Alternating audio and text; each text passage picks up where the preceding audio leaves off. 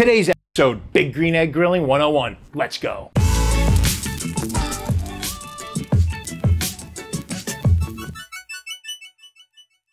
On our last episode, we talked about low and slow smoking on the Big Green Egg. Well, guess what? Today, we're gonna cover the opposite end of that spectrum, grilling. It's the most popular form of cooking outside that there is. Direct flames. We're gonna even show you how you can do two-zone cooking on the Big Green Egg. It's gonna be awesome. I wanna get into a lot of different stuff, charcoal, accessories, utensils, everything. We're gonna cover it all today. So let's get started because we're short on time. First things first, let's talk charcoal here. These are our two most popular charcoals. We have our black bag premium and our yellow bag super premium. The big difference is the size of the chunks. It's the same kind of wood, but it's the size of the pieces. Our black bag is filled with a lot of medium-sized pieces. For me, this is much better for grilling. We've covered this already. The yellow bag, the super premium, it's got giant chunks. It's gonna burn slower and you're gonna get it smoldering longer. So we use this for smoking. I like to use the black bag for grilling. Gets a lot of heat going. What's gonna happen is you get all these medium-sized chunks and it's more surface area. The more surface area burning, the hotter your fire is gonna be and the better quality food you're gonna have when you're grilling. You get that nice char on the outside of your steaks and burgers. You know that nice crust? Good stuff. You know, one of the things that I hear all the time is, oh, a charcoal grill, it's so much work, it's so much problems to take. There's almost nothing to deal with it. They're easily maintainable, okay? For here, you simply take this out, you have direct access right to your charcoal right there. You wanna clean it out, you can do it from the top, or you can open up the bottom here, all right? Use this. This is called an ash tool. It's made by Big Green Egg. And all you do, we've covered this in some videos before, but I'm gonna cover it quickly again. Just stick this right in the front and just pull your charcoal out, all your ashes. You're gonna pull it all right out the front here. Just throw it away, it's all done. My last cook I did here was with indirect cooking. So the only difference I'm gonna do is I'm gonna take these and set them aside and take out the convector. This is used for indirect cooking only. That's all you use this for. So we're not gonna use this for, we're using it for grilling today, so no convector. Now the Big Green Egg can be used for grilling one of two different ways. If you have the expander system, you can cook direct, either raised direct, where your grates are up here, okay?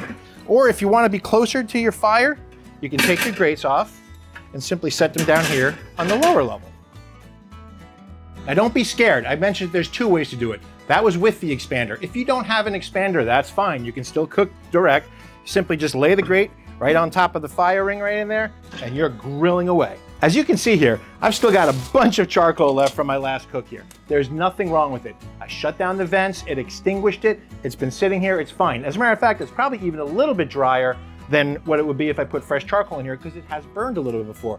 The one thing that's the same whether you're cooking low and slow, whether you're grilling, is you want to start with a clean egg, so you want to have good airflow. So if you have this basket, use it. If not, the Big Green Egg plate that came with it, the charcoal grate is in the place fine. Just shake this around. Let all of your old ash, all the small pieces, let them all go out through the holes down here and then clean out the bottom. I showed you that ash tool, just clean out the bottom, use a shop vac, whatever you want, but always start with a clean egg because if you want hot fire, you need air. So you want to have it all cleaned out for maximum airflow. So I'm going to share with you today my two favorite ways of lighting charcoal in the Big Green Egg for direct grilling. But first we got to make sure we have enough charcoal. So let's fill this egg up and get it ready to go. Both methods that I just mentioned are going to start with these, our FOGO Firestarters. The first way I want to talk about is using just Firestarters. Now when you're direct grilling, you want your whole entire surface area lit, not just one little hole in the middle. So what I like to do is dig out 4 different little holes here, put a fire starter down in there, and spread the wealth out a little bit. Get this thing lit all over so that once it does get going, it doesn't take forever for the whole entire surface to light. By the way that we just did this, we have 4 different spots lit, so what's gonna happen is as the fire goes, it's gonna spread real quickly across the top and have the whole surface area lit. It's gonna help you get to grilling a lot quicker than if you just built 1 or 2 little spots of fire. So this is a great way to do it. Let's move on to the second way. The other way I wanted to talk about is a charcoal chimney starter, all right? You can get these at pretty much any place like Home Depot, Lowe's, Walmart probably has them. The way that it works is there's a grate inside of here. You can probably see that grate, just like that. And what happens is that you fill this top end with charcoal, and then you light some fire starters down here. And what's gonna happen is that it's gonna catch the coals on the bottom, and as they burn, it lights the ones on top. It goes about, I would say probably 10 times quicker than just lighting them like that. So it's a really quick way to do it. I only recommend it for direct grilling. I don't recommend it for indirect.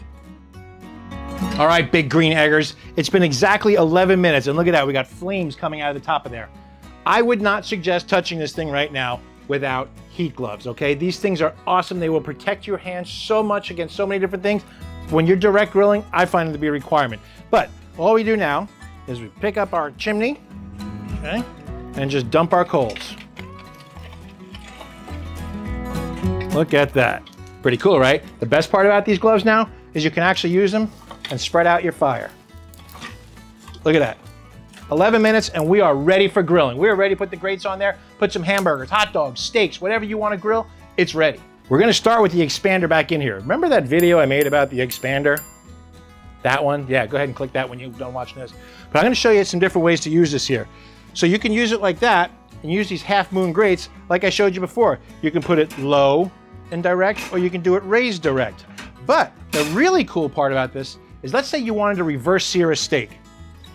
All you do is you take your half moon, okay, and set it in here on the bottom as such, and then simply place this grate right above it as such. Now you've got indirect cooking and you've got direct cooking. So you cook your steak over here first. Once it hits that 125, boom, move it right over to the direct side. You're searing instantly, no waiting. Pretty cool. But maybe you don't have an expander, no problem. A lot of people don't.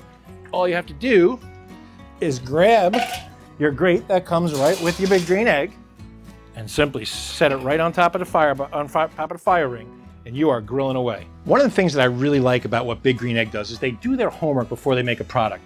So if you have the Big Green Egg ash basket where it holds the charcoal and you can shake it like that, you can also get this divider for it. So if you wanted to do two-zone cooking, before you put your charcoal in at all, you just set this in the middle. You can fill half of the basket with charcoal and this side can be completely empty. Another additional great way that you can do two-zone cooking, two-zone cooking in your Big Green Egg.